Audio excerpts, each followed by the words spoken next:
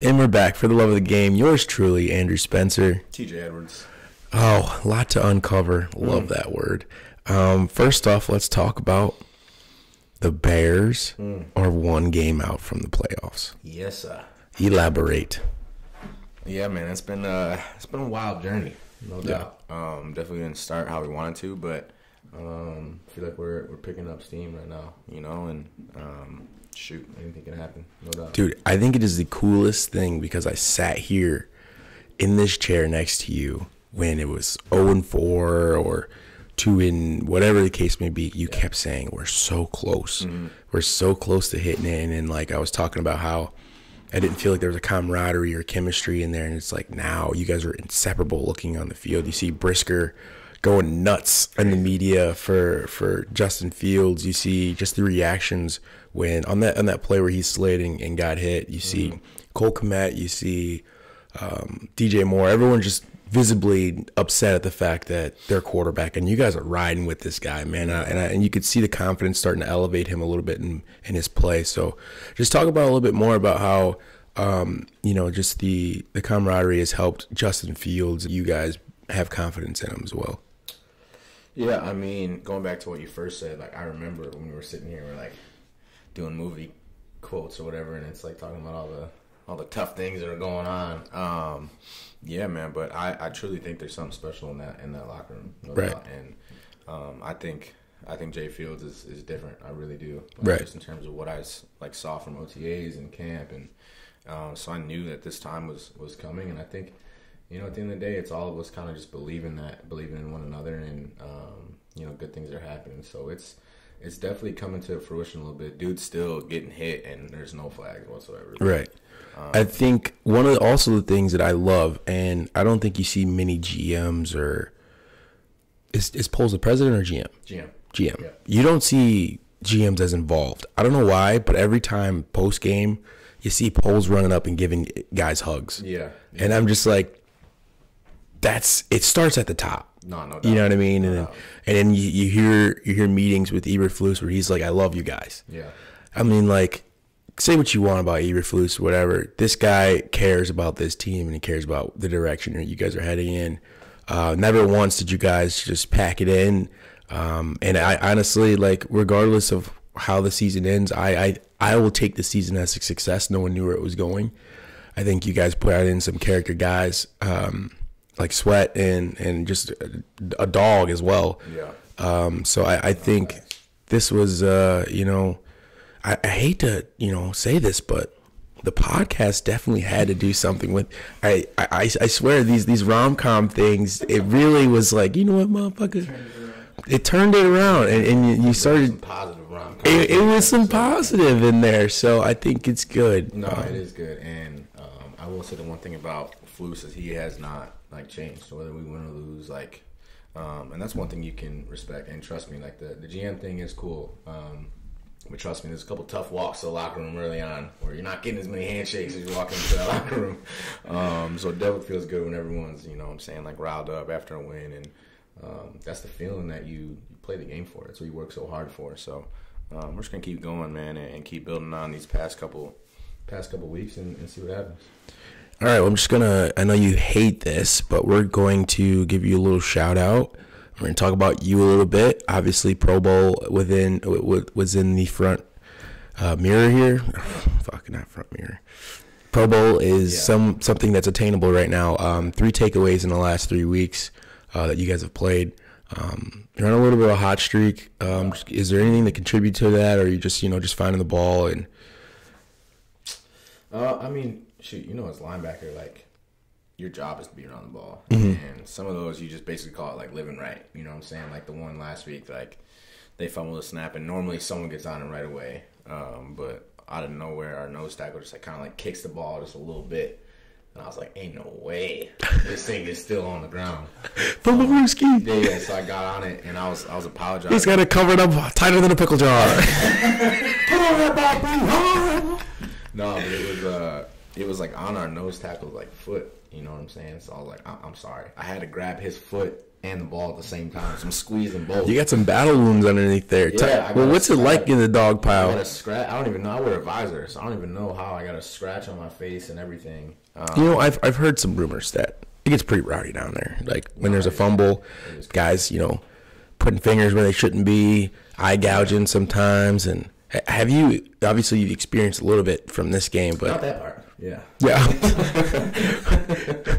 I mean, like, have you had any guys stories about like this guy grabbed my nuts and fucking? Yeah, no, I've seen pause. I mean, I've definitely seen big time but pause. Yeah, I've definitely seen some wild stuff. Like you see like fingers getting pulled back. Like you see like just like dudes just trying to do anything to get their hand off the ball. But I had this last game. Like I had the ball in the line center. Like he had the ball too, and I just remember thinking like I can't let go of this ball. I can't.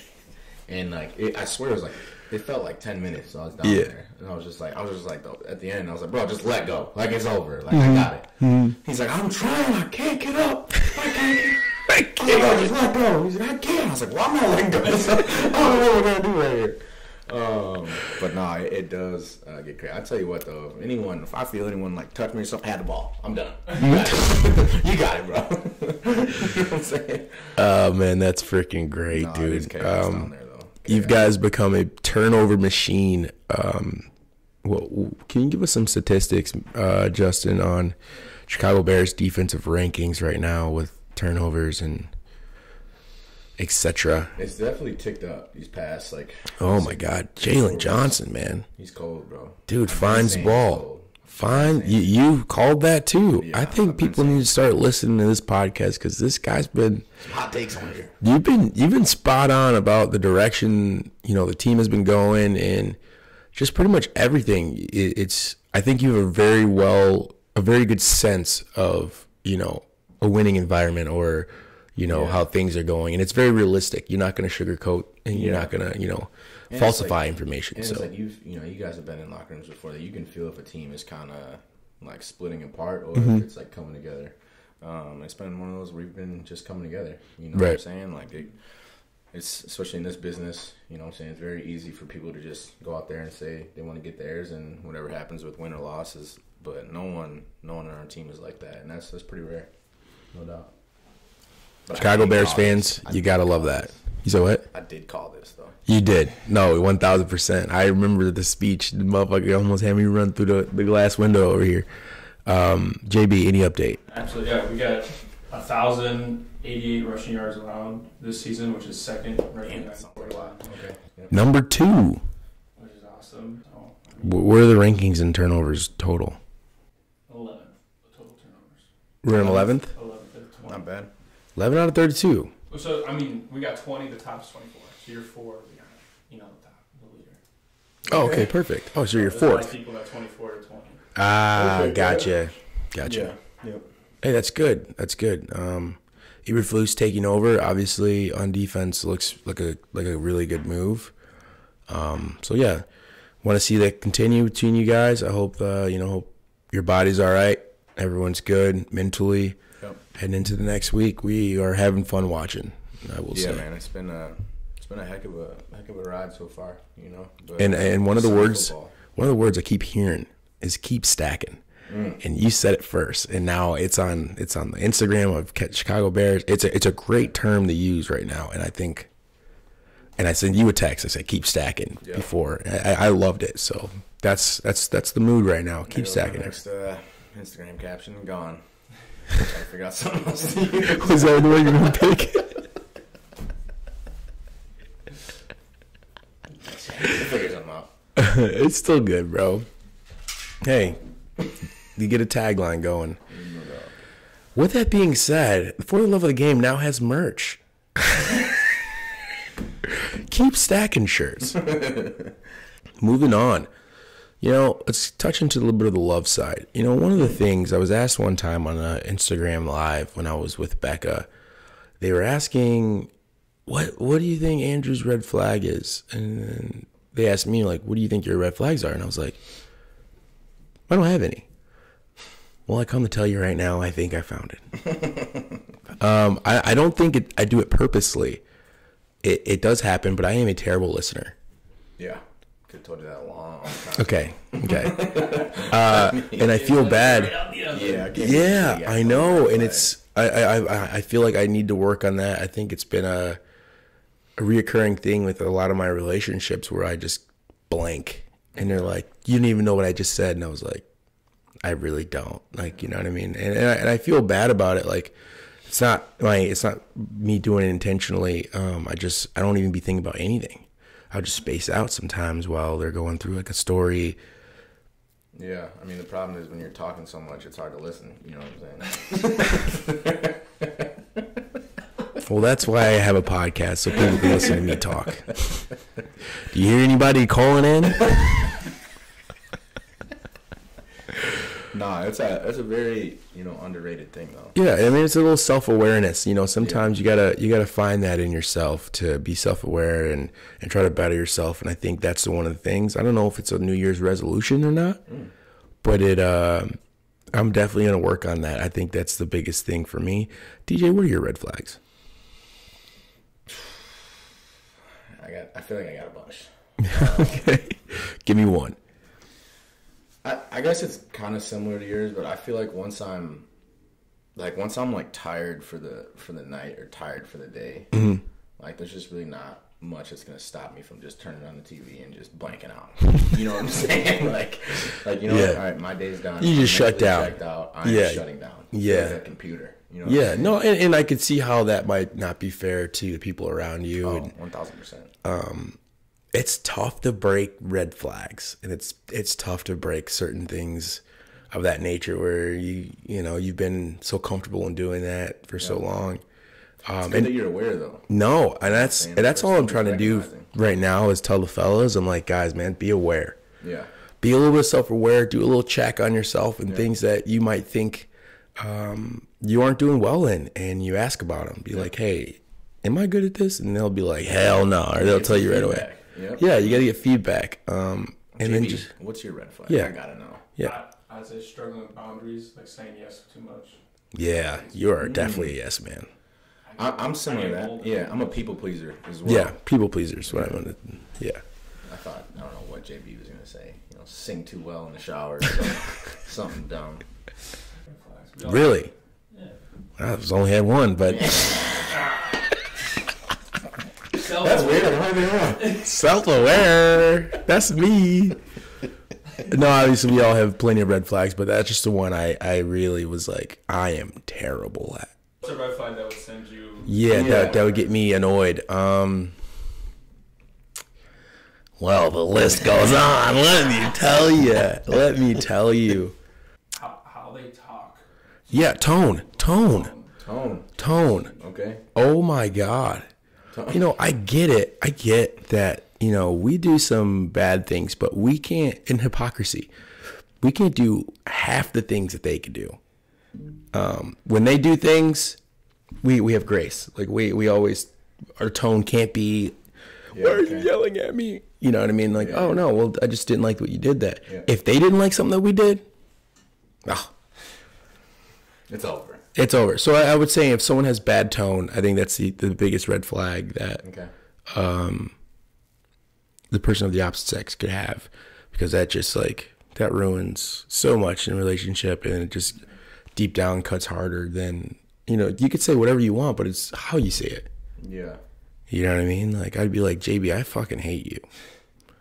But it's like, well, you didn't scream it. At least we're able to have a conversation. Yeah, you know what I mean? I feel like I could talk to you still. Yeah, if you talk to me, talk to me, don't talk at me.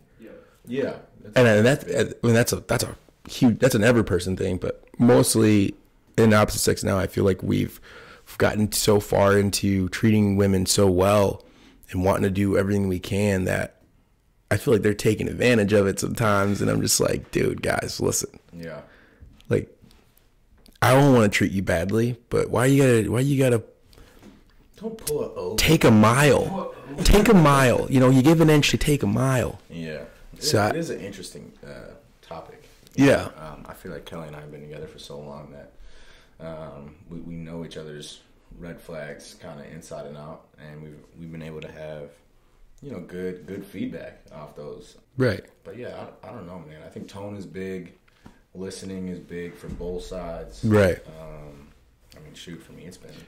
I mean, and everyone wants to say like social media, like doing certain things is a red flag. I hate social media when it comes to Bro, you post more than relationship. I have to. It's my job. But relationships and social media it's just you can't do handed. You can't do both. Yeah. I also think in social media in terms of like relationship, like you can't win. You can't win in any instance. You can't be following people. Yeah, especially like you, like where your life is. Even if like some of those people were someone that I met, like mutual friends, and we'd like it's a networking thing. Not everyone. I can't tell what they're gonna post. I don't know what they're gonna post. Now they're half naked. I didn't follow them because they were half naked. But they are half naked, and what do you want me to do? Just unfollow them. Unfollow them? Okay, now I lost network. You know what I mean? Like, and now if I see them out where I'm casually out, they're gonna be like, "Why'd you unfollow me?" Yeah. Now I gotta go through and then you're mad at me because I said, "Oh, well, my girlfriend wanted me to unfollow you." Yeah, I think it's like that's what interests me about like you guys and your kind of platform in terms of like the dating thing. Right. I mean, I play football, and I think people want to see my social media because I play football and like things like that. But like for you and like your whole crew of guys that are over there, like the relationship in terms of like who you're dating and like all the people that have been following you, because they want to see your life. Yeah. Like that whole thing is wild to me. It's hard. It's tough. I don't know if I can do it, man. Yeah, it's and obviously when you go through dating, you're going to be dating people sometimes, and everyone just expects you to get married off the jump. Mm-hmm. So it's just like, well, why do I have to only post people that I know I'm going to marry? Or like they've turned it into like a job, not a job, like my background record. Like, you know what I mean? They keep tabs on all the things I've posted and who I've posted with. You're like 30 now, so they're probably wondering, this guy gonna get married? Fuck off. I want to get married too, man. Like, trust me, I'm not not wanting to. And it's obviously right now there's a lot of babies being made. Yeah, a lot of friends. I would love to have a kid sooner rather than later. No, I definitely. But obviously there's no pressure. No, I'm not telling someone, pop me out, baby.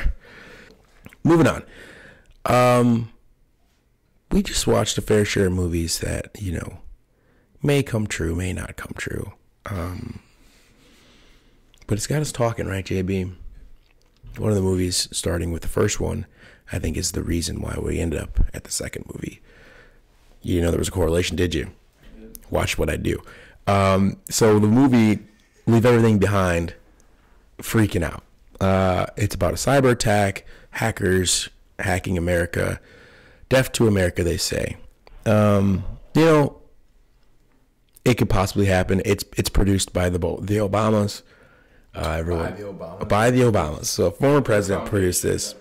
All right, I'm out automatically. Yeah. And like at the end of the day, like I always been a firm believer that movies do tell you slight truths. You can't take movies all for fake, because I think they're just subliminal messages in there all the time. Okay. This is definitely possible because yesterday, China tried to hack United States the other day and get into their power grids, which is nuts. We thought it was fake, but it is in fact true. Cite your sources. Fox. Well, yeah, not the best. All right. We'll send a Carfax, which is nuts. But anyways, getting into the movie is happening. There's a huge blackout across the world, and next thing you know, everyone uses their phone for everything. Your GPS, your car has technology as well. Shut down. So everything, everything shuts down. They take control. They hack everything. Power grids off. Baby. And at that moment, we get sent into a frenzy of civil war, because your phones are down. People are fighting and trying to get supplies and what's going on. I think you've seen COVID. Yeah. We've already experienced a little bit of how it would work. People need toilet paper. Everyone needs toilet paper. But then that's just like the first part of it. But then once your systems are down and planes start crashing because they don't have any bro, nose diving. There's freaking the boats that have all our nukes on them are just washing up shore because they're getting controlled electronically. Sounds wild. And then they just at the kicker, they just start dropping bombs on us. Who is they? The rest of the world. Yeah. Fucking crazy correlation. No, that is great. They're saying it's like the cheapest way to hack a country, because that was like the guy, he sold defense stuff, and it was, you take out the grid, you don't even use any of your own supplies, they start a civil war because they're the most dysfunctional country, the USA, and then third, it was like the activists who thought they were saving the world ended up killing us. It was like our own nukes against ourselves. I'm gonna have to watch that tonight. Yeah.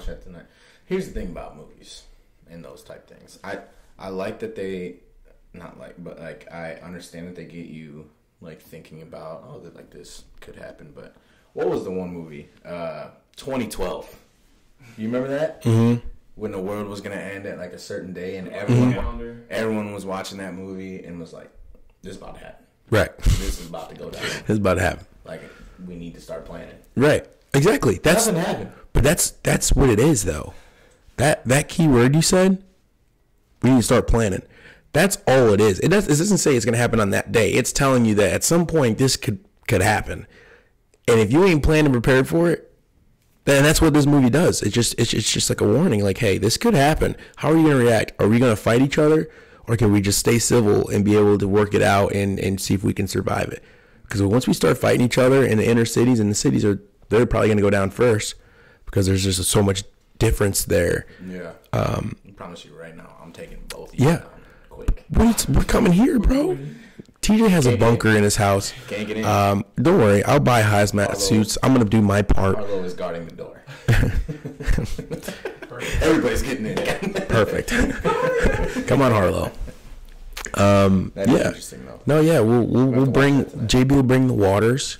I got the hazmat suit. We'll be here. Tesla car over here. Well, Who knows who's controlling that thing? I am riding a bike. Facts. That's the one thing. I'm gonna have to go purchase a bike. Yeah. Who's in your bunker? Who's in my bunker? If you had to choose to be in your bunker, how many people are gonna have? You get 15.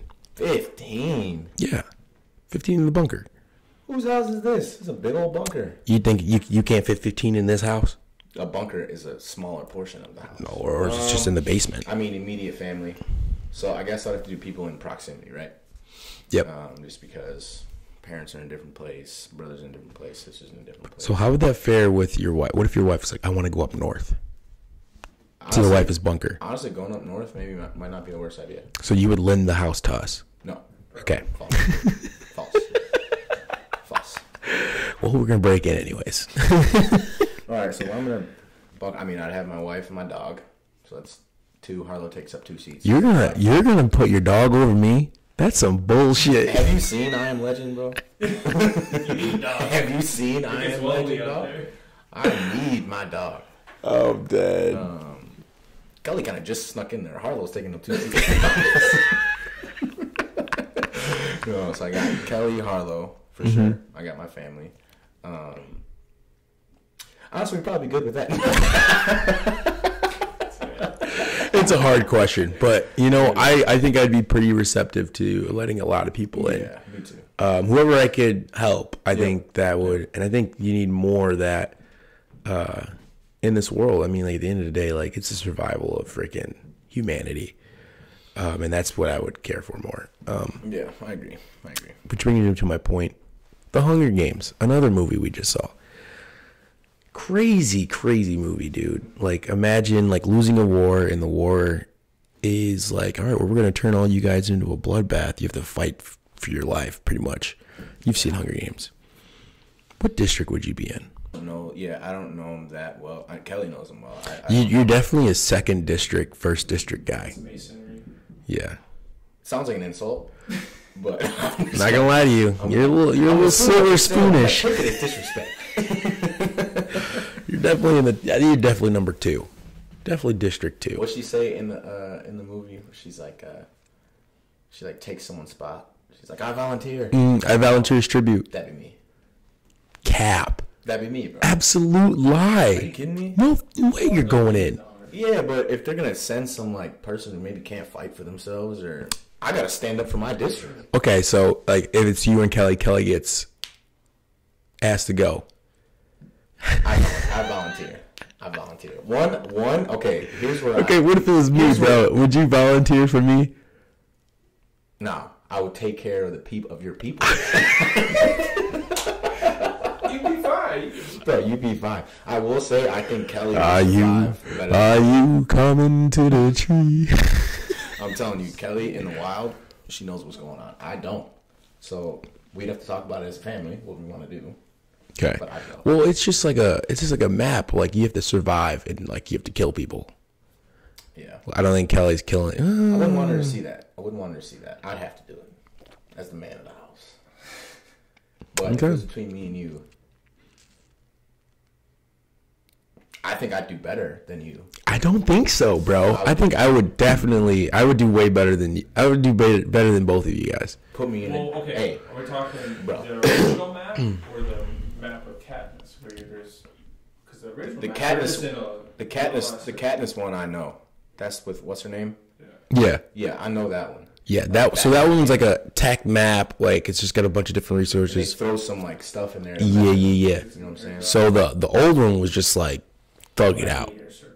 Yeah, I would rather go into that one. Yeah, me too. Because the whole. But at the same time, like in the new one and all that, and I couldn't. Well, they had to kill the black dude off. There's no way anyone was killing that guy. Like, let's be real. That dude was a beast. He said, "You lucky I didn't kill you, I would have Farouk." teamed up with him. Yeah, 1000%. Like, what are we doing? Yeah, we can both get out of here together. You want to eat some fruits? Yeah, bro. I think JB might do well. He's not like a killer. No. What would your specialty be? I'd be District 3, the technology district. Bro, shooting arrows into the biodome. I would know the infrastructure and how to take it down. That's pretty good. Yeah, you're a thinker for sure. I would definitely brute force battle that. I would be hard to kill someone. Yeah, there's no way. Yeah, dude, that sucks. I would fucking slaughter them. Say what you want. I think that'd be difficult for just about anybody. Oh yeah, yeah, yeah, dude. See me in the what is it? See me in the jungle fighting a bear. Help the bear. Help the bear. Help the bear. You, bro. Yeah, that's tough. That's if the worlds are already just in a dark spot, man. I think if it's in a dark spot, like you're already fighting for your life.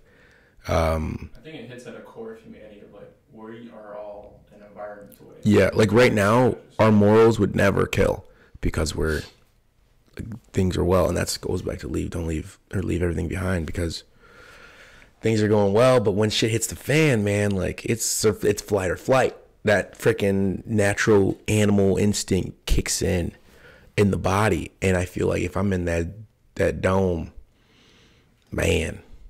So what district are you? Yeah, what district are you? Wait, hold on. What is District 2 that I just got thrown into? No, it's like an upper echelon district. It's not the capital, but it's like right outside the capital. I know I'm not the capital. No. You're not the capital. Yeah, don't put me with No. You're not the capital. I might be in the capital. Yeah. I mean, no, I feel like I'm a former victor already. Oh my god. Basking in the ambiance of the great capital stuff, and then I get thrown back in, for Court of Quell. But no, I think I would be 11. That was where the black people were, or 12. I'm calling Big Cat. I think you would struggle. I don't think I'd struggle, bro. I know you personally, and I know you'd struggle. Nah, man. I think I'd be good. I've seen some shit in my life. You know what they say? Not a great listener. And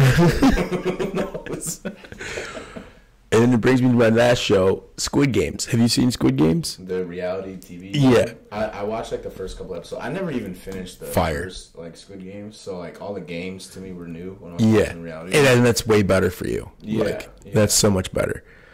That was cool. I guess. I just don't get how people were being so buddy-buddy. I would in the beginning because there's a lot and you need team in the beginning. Towards the end, let's call a spade a spade. Yeah, I'm trying to win some bread here. Yeah. If I'm bottom 10, you can forget about being my teammate. I saw recently that the winner, I don't even know who won, but the winner still didn't even receive her money yet. No. I guess that's right. Last segment of the day, we're going to correlate rom-coms to where the Bears are right now. First, what happens in Vegas? Can I get a little explanation? Oh, yeah. Well, this is a good movie where they accidentally ended up in Vegas and won a ring. I would correlate to the season that we're at because you guys are one game out. The Super Bowl is in Vegas. Maybe you accidentally win a Super Bowl ring this year. Facts. Definitely wouldn't be by accident. Be by, honestly, from the start of this podcast, you know how I feel. Okay, next one is Couples Retreat. Great movie. I feel like you guys were married in the beginning. Obviously, you're married. You had some little problems that you guys never really found out. You found out what those problems were. Now you guys are living life in paradise and enjoying the fruits of where you are right now. But you guys had to go through some hard trials and tribulations, like falling out of the raft, you know? Like when they was going through the jungle, too. They had to play the Guitar Hero scene. Yep. And you guys found your way. That's a good one. It's a good one. That's a good one. Don't hate Okay. it. That awkward moment. This is more about the fan base. And the fan base thinking this team was terrible, Yep. cheating on this team, Yep. and then breaking a friendship with you guys, you know, and now it's awkward because we love you now. You know, everyone was talking crap about Fields. We're calling for Bajent. They're calling for Eberflus's head, Poles' head, and now all of a sudden this is the greatest team ever assembled. So that is the awkward moment. Yeah, that's Chicago media for sure. I think I have a little bias just because out of all those movies, it's the only one that I actually know, and I think you're able to correlate it well. But I'm gonna go with Couples Retreat. Gotcha. I feel like we fell off the raft already, but we're still not in the paradise part yet. But we're like on our way. We're getting there. Love that. Great freaking movie. Go check that out. Couples Retreat. It'll make you laugh your ass off. Thank you guys for tuning in to this week's podcast, For the Love or the Game. I'm Andrew Spencer. TJ Edwards. Good night, sunny Chicago. You wintry Chicago.